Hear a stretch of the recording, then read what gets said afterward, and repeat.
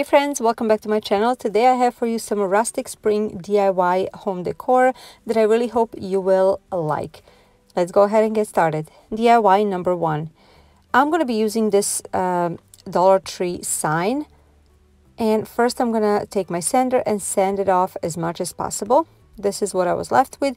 And now I'm going to fill out the holes with a wood filler. After they were dry and sanded off, I'm taking this Rust-Oleum chalk paint in a linen white color to give this a few coats. So after the first coat of dabbing the paint, this is how it looks like. So now I'm going to add one more coat. And I'm just dabbing it because I wanted that beautiful texture. After it was dried, this is how it looks like. I also painted the sides as well. Now I'm going to take a ruler and just pull the lines right there where those indentations are to create a shiplap look. I'm using a pencil and I'm going to just smudge it now with my fingers to make it stand out a little bit. Okay, after I'm done with this, I'm going to be taking this metal flower that is from the Dollar Tree. I am going to be painting with this same white chalk paint. I don't know if this looked like a sunflower, but I thought if I painted white, it will definitely look like daisy, and that's what I did. So now that the white part is done, this is how it looks like, and I'm going to mix these two shades of yellow, or one is almost like orange, and I'm going to dab it in the middle, and now I think it definitely looks like daisy. Okay, now I'm going to be taking this canvas in a hexagon shape. It comes in a package of 2 from Michael's for $2.99, and then I'm going to be also painting the sides in black color as well. And now I'm just attaching it right in the middle of this white sign with a hot glue. And after that, I'm using bead to raise this flower to be able to actually attach it. And then using a hot glue, I'm attaching it right in the middle of that hexagon. I love this layering and I absolutely love how it turned out. I think it's so chic, beautiful, modern, yet rustic. And as always, I would really like to hear from you. What do you think about this project?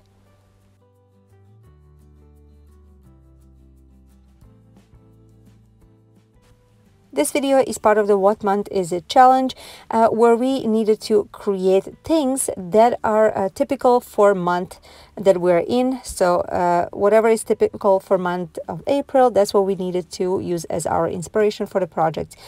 This is a monthly challenge, and Tammy over at Happiness Created is the host.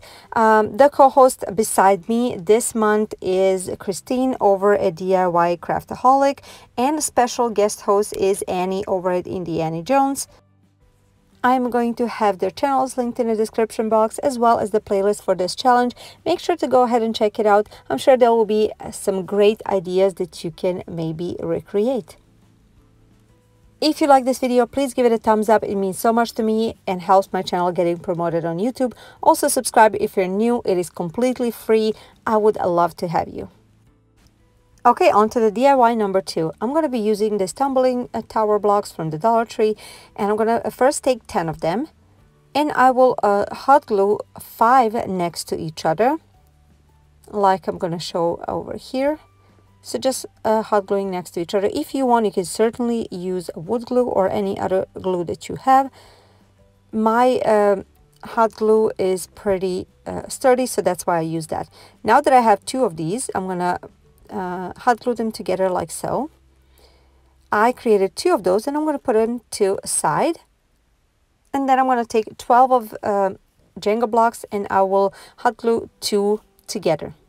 So now I'm going to take these 2 blocks that I created and one of those 2 hot glue together, and I am going to attach it on one side, so to actually attach 2 of the block sides to each other, if that makes sense. You see what I'm doing over here, and then I'm going to do the same thing on the opposite side. Then I'm going to take another 2 pieces of Jenga block and put them on the top portion, and the same thing on the other side, and then in the middle as well. After I was done with all that, this is how it looks like. Now I think it makes sense. Next step will be to take some Dollar Tree sign, or really anything that you have, and trace it to create a bottom for this, and I'm going to just hot glue it. Okay, after I'm done with this part, I'm going to go ahead and take the wood filler, and I'm going to fill out all the holes. After I was done with that, this is how it looks like. Already looking so much better. And I'm going to sand it. I also did inside as well, just to make it nice and seamless. Okay, this is how it looks like. That's before I did the inside. Okay, next thing I'm going to take 3 and 3 and then 2 Jenga blocks. I'm going to hot glue them together. And then I will hot glue them so they create kind of a U shape. And then after that, I'm going to hot glue them right on top of my new created box. So this is how this looks like. And then I'm going to also fill out the handle with the wood filler and sand it off. Then I'm going to take this gray chalk paint bar by Martha Stewart, and I'm going to paint this planter completely. Now this is totally optional. You can use stain or paint or anything that you want, or leave it as it is. Now I'm going to take this Rust-Oleum chalk paint in a linen white color and this chippy brush from the Dollar Tree, and I will distress it. I really like this combination. I use it often, as you notice maybe in my videos. After it was done, this is how it looks like. And then I'm going to take this small tin can from tomato sauce, and I will paint it a few times with this same chalk paint. And after that, I added some tulips, and this is how it looks like. So gorgeous. But of course, this doesn't have to be planter. It can be pencil holder or really anything, tool holder maybe for your gardening. Tell me what you think about this one. I absolutely love it. Okay, I want to tell you about a company called Decor. It is a company that makes most efficient, secure, and stylish smart products. Now, this beautiful laptop sleeve is just one of the things that they sent me. It holds 13 inches laptop or tablets, and it is made out of environmentally certified leather. It has a protective microfiber inside, because we all know how expensive those laptops can be.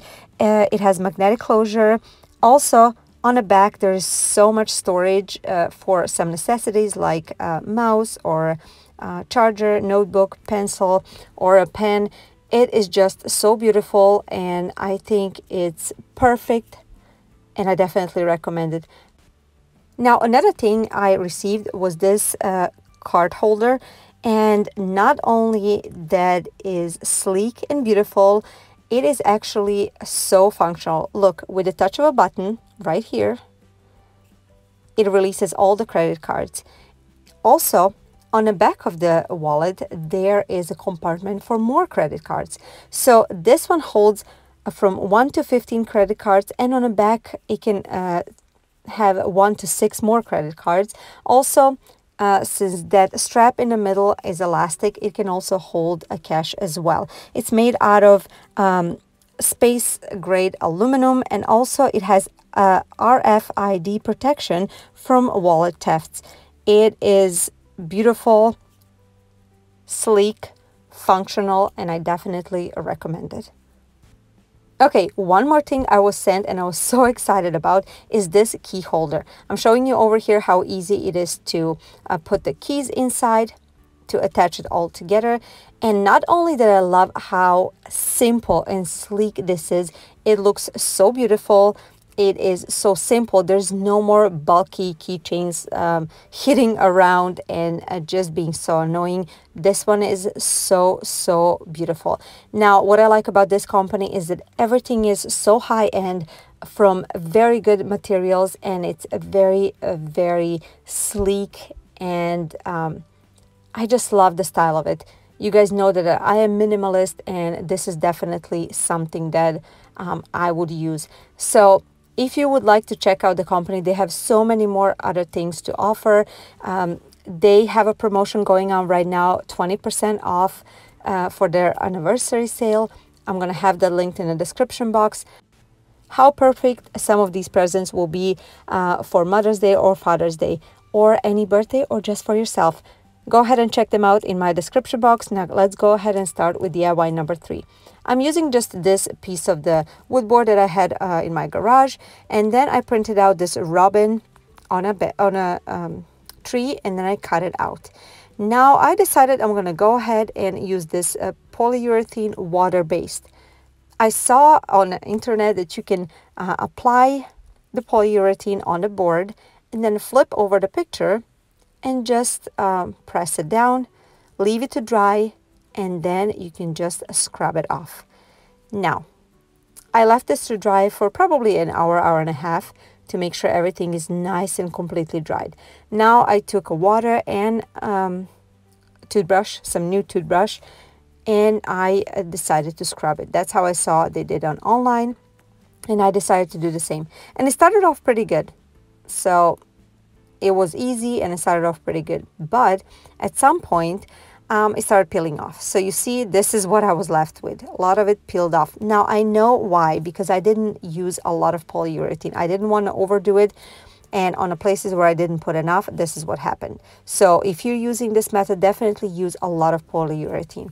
Now, after sanding it off, I decided to use a black paint and just go with it and try to fix this. So I painted, and I wanted it to be rustic anyway, so I decided to just add paint wherever I think it needed. So after I was done with this, and I'm gonna go ahead and dry it really, really good. So this is how it looks like. Now I'm drying it really good, and after that I'm gonna give it one more sand just to make it a little more rustic. After that, I am gonna add jute twine on the bottom, wrap it up a few times, and secure it with hot glue. And then I didn't show it on the video, but I actually decided to just distress it a little bit with white chalk paint, and you can see it over here.